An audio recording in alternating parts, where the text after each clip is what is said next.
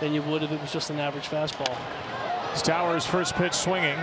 Down the line and left. Engel chasing after it, and he dropped it.